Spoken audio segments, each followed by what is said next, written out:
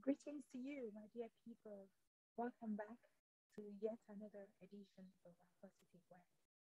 I just passed by briefly to urge all who are still not part of God's kingdom to come in now. Return to God. I don't know where you are. Maybe you were once in the faith. You once believed in God, but situations, circumstances of life turned you away. Or perhaps you have never ever had God as your Savior. I'm just calling on you today. Come to God.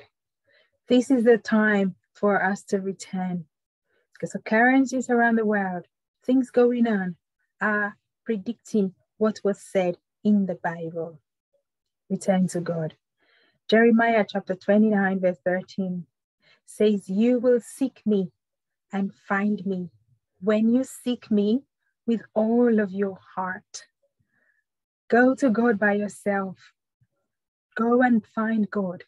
Open your heart. He is waiting.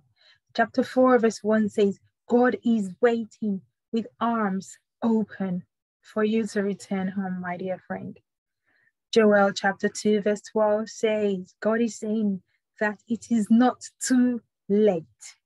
You can still return to me with all your heart. Come back home.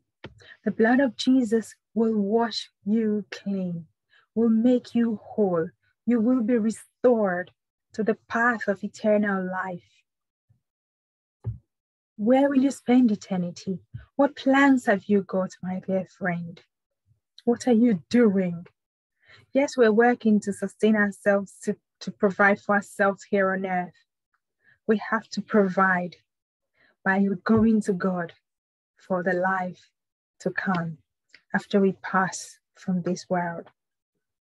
Return to God. This is my sincere desire for all of my friends, family, and everyone in the world to come to God and be saved.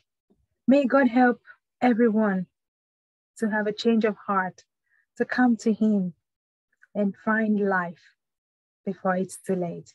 God bless you.